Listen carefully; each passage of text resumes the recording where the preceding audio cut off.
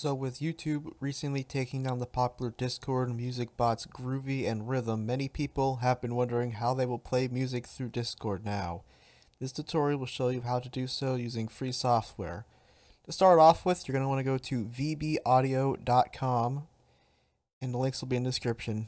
And from there, go to Audio Apps, and we're going to be downloading VB Cable Virtual Audio Device along with Voicemeeter Banana. Once you've got all that set up, you're going to want to open Voicemeeter Banana, and it should look something like this. Now go to Hardware Input 1 and set that to your microphone. And then set A1 to cable input and A2 to whatever audio device you want to use to listen. I recommend using headphones to reduce echoing. Now here, make sure under microphone you set A2 or whatever you set your headphones to off. Otherwise, it'll play your own voice back through your own headphones. You can turn that on if you want, but it can be very disorientating and make it difficult to talk, so it's best if you turn it off. Now go to the speaker in the bottom right hand corner and set your computer's output device to Voicemeeter input.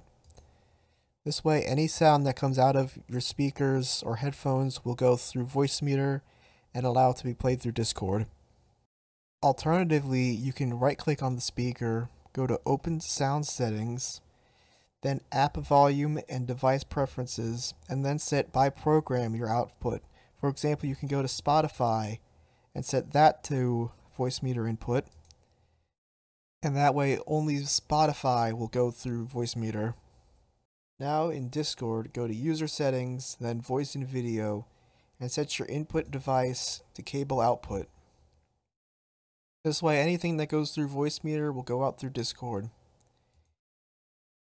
Then go down to Noise Suppression to make sure this is turned off, because for whatever reason, Voicemeeter and Discord do not like each other.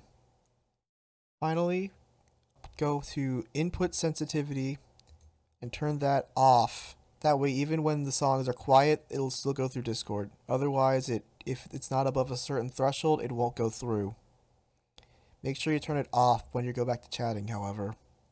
And that should be all you need to know about how to play music through Discord using Voicemeeter.